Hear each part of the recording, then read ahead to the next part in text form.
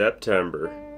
Load up the truck, grab some good friends. Hi, I'm Bob Ross. Head west and stake your claim in the mountains. Alright, well it's 10:11 here on night one. Got camp slightly more organized for two guys.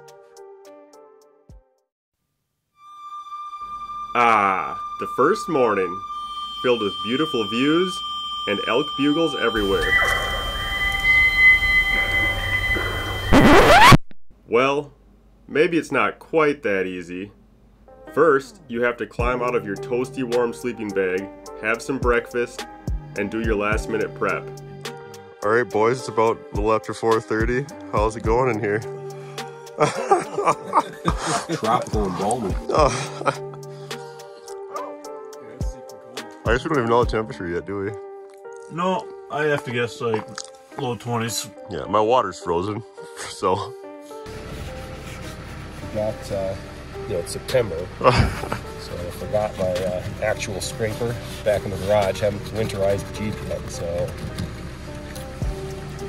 Well, as car is.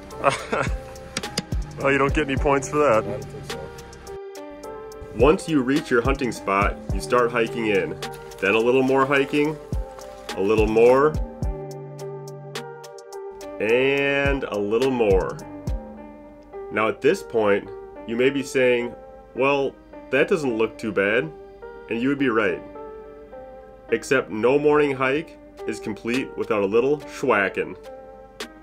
Schwacking, short for bushwhacking, is a term we are all too familiar with. We use the term pretty broadly for anything that adds a little fun to the hunt. Thick brush, never-ending downfalls, creeks, beaver dams.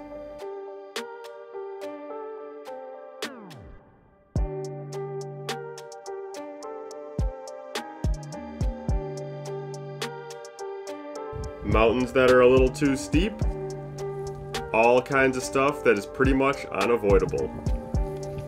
Unfortunately, due to how nasty it can get, the real bad stuff never makes it onto film, due to needing both hands. Me and my buddy Mitch experienced one of those days that seemed to never end on our 2022 trip, after having literally all of the above thrown at us on our first day of the hunt, only to get to the end and realize we were going to have to wade through waist-high beaver swamp for hundreds of yards in order to get back to our truck. Well, Mitchell, what are you doing? Getting all the electronics in the dry bag. And why are we doing that? Looks like we got a bit of a marsh we have to cross if we want to get back to the truck. You could get frustrated about the route that you chose, but you know the summit or ridgetop is getting closer with each step. And for us, that usually means snack time. Taking a breather, got the socks off, feet up, sandwiches, wraps, everything you could ever imagine. And with snack time on the peak, you have now earned your views. As you recoup from the morning, wait for the fog to lift, and the thermals to switch, so you can finally dive into that dark green timber you have been targeting. The next step is ripping bugles into the dark green timber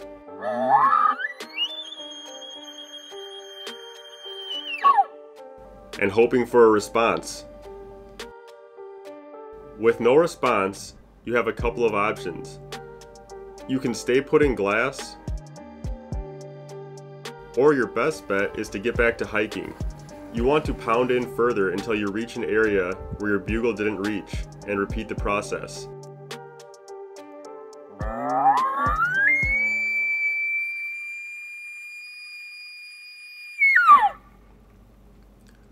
This can easily turn into many miles and thousands of feet of elevation, but you know at any given moment the hillside could light up. In the meantime, you can just be happy with whatever the mountain gives you.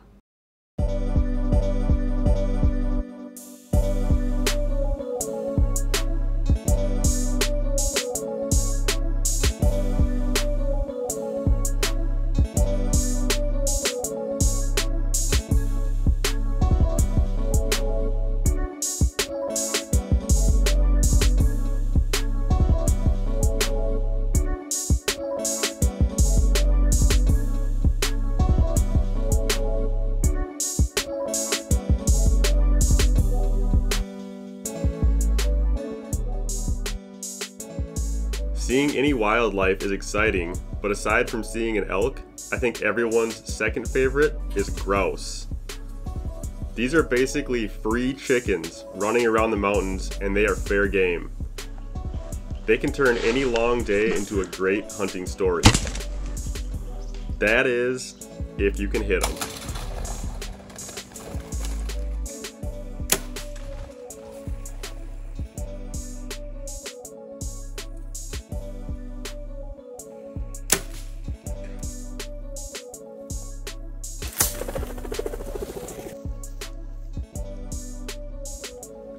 If you get enough attempts and have enough arrows, you will certainly connect.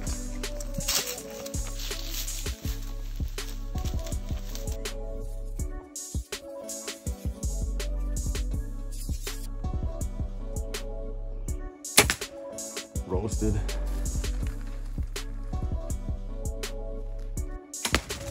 Go get him, go get him, go get him.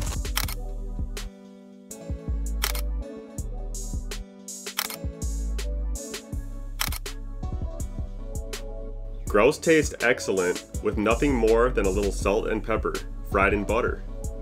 But on days when your morning hunt ends a little early and you have a little extra time at camp to regroup before the evening hunt, it is fun to get creative, in this case, breaded with crushed up potato chips and Ritz crackers.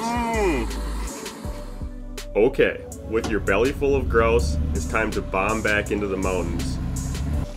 You know what comes next. A little more hiking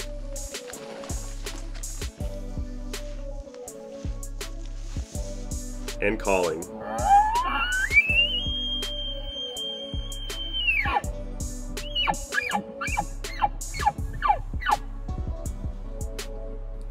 Pushing deeper and deeper into the belly of the beast.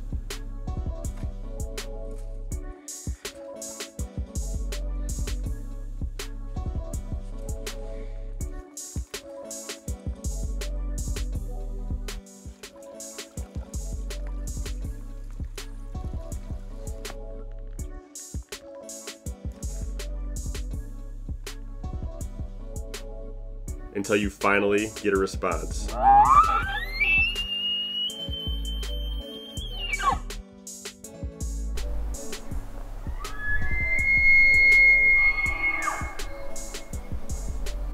And just like that, it's go time. Everything you have studied, researched, and planned comes flooding into your brain, all with a massive adrenaline spike. How far away is he? Where is he on the map? What is the terrain between him and us? What's the prevailing wind doing? What are the thermals doing? And how can we use them to our advantage? Will they switch by the time we get to him? Is the shade, terrain, or anything else causing the wind to be different by him?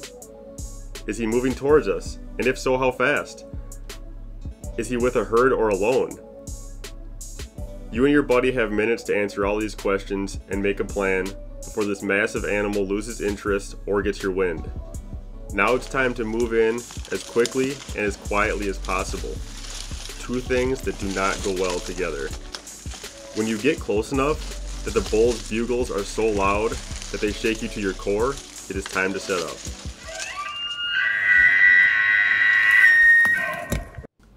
I find my best shooting lanes, check my ranges, and get ready for an 800-pound pissed off bull to come charging in at me.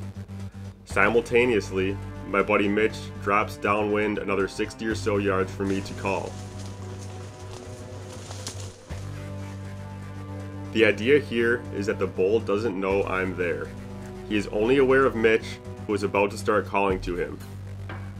A fired up bull should come charging towards Mitch's calls, and before he ever gets there, hopefully I can sneak an arrow into him without him ever knowing I was there. I sit silently, trying to remember all the landmarks I have ranged, and get ready for anything, while Mitch tries to call him in.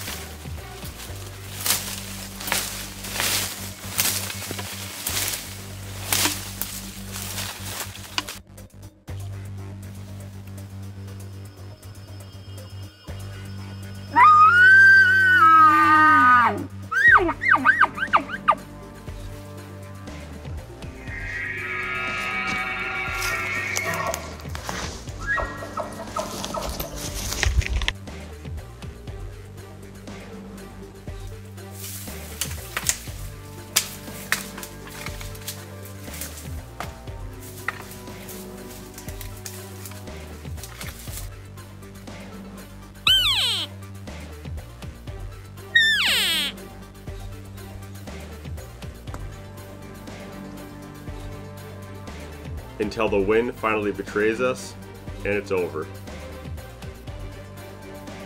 Well, we just got done with morning number 5's first opportunity. First through 6th opportunity. Yeah, there's at least 5 different bulls.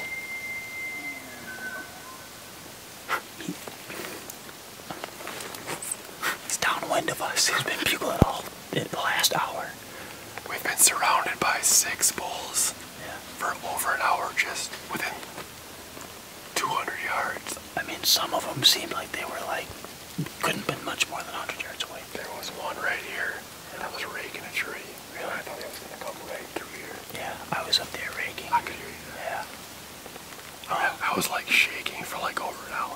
Yeah. Like, I put 2 of them to bed in the timber. I figured those would be good ones to go in. We were in there yesterday. There's 2 bulls in there yesterday, again today. Days like this are unforgettable. However, there are many days I will never forget for different reasons. When the steep mountains turn into slick grease, it always makes for an adventure of a day. We're just chilling here at Elk Camp and raining. Everything's pretty wet. We just had to prove that it never rains in Idaho in September. The rain just doesn't want to quit today, Ben, does it? No, roads are a little bit too much even for the Raptor. Raptor tapped out when we saw this road coming up. Just can't imagine going down that in controlled fashion. It does make me want some chocolate milk though. Oh, yum. Rain's supposed to stop by 7:30 this morning, right? It's 2:30 in the afternoon. It doesn't rain in September in Idaho. No. You don't watch out for that. It's just a heavy mist. Just a heavy mist.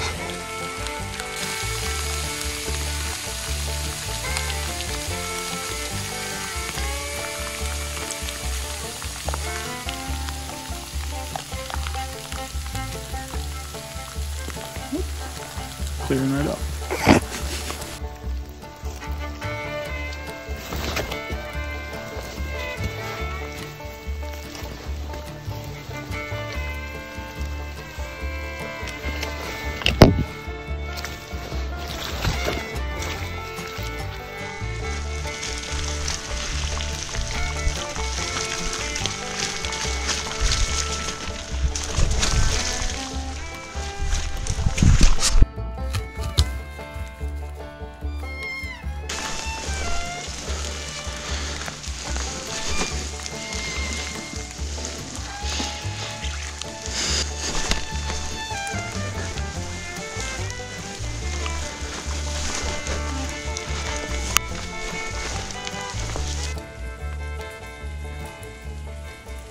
You do what you can to make the most of it, and hope for better weather tomorrow.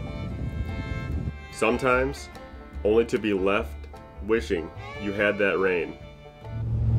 Well, we're on our way back from our morning hunt on day 4 here, and it was actually a good day, but I can tell you one thing, I'm getting real sick of this hot weather. It's not really fun hiking up bald mountainsides in 97-degree weather. I bet it's even hotter at the top of those mountains. Could be. I don't know. I'll tell you the way it feels when you're on the open hillside in the sun. It's brutal. It's brutal. You never know what kind of hand you'll be dealt each day in the mountains. You might wake up to freezing temps to later that day be finding ways to get over heat-related illness. Other days, you may be 8 miles into your prime hunting spot only to be overrun with free-range sheep and sheep herders moving through the mountainside. That day, you curse them for ruining your hunt, only to turn around and help them the next. Mucho gusto.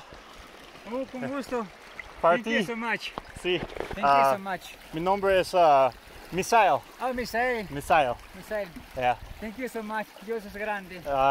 De nada, amigo. Ya, no hay nada, ya, those guys. I see. Especially if you're a guy like my buddy Mitch, who always stops to help someone in need. Alright, I'm on mine. Don't drop it in the water.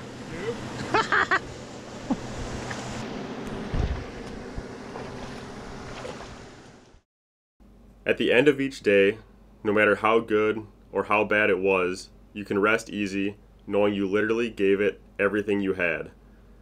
You may not have put an elk down, but there is hot food at camp and good stories to be shared.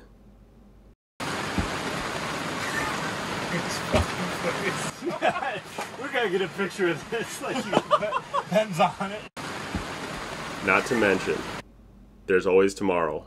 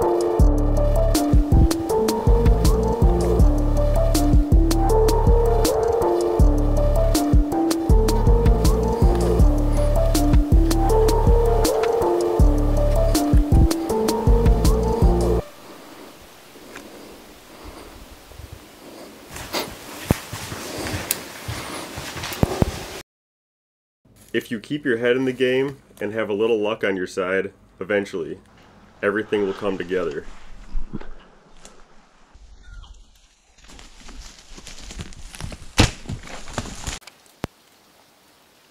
We got some meat for the freezer. 2 days left, boys. Let's go! Let's go! Woo! We just heard screaming from across the Valley of Celebrations. We no longer hear the bull. So, We're thinking he got him. we're just checking in on top of the world here. Storm's brewing. Still hiking up to Mitch. We're almost there, buddy. Well, the backup is here. You might be able to tell how steep it is by how far away these guys are. Strap up. Backs up. Oh. This will only have like 1,000 more feet of this. It's not too bad. Nothing like some deadfalls to climb over when you're packing an elk out on your back.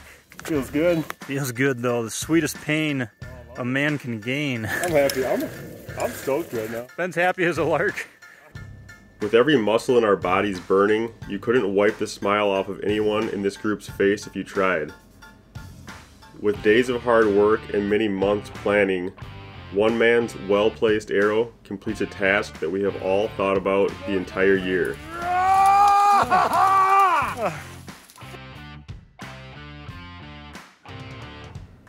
Whether you leave the mountains with meat or not, you are guaranteed lifelong memories, good times with good friends, and hopes that you can make it back again next year.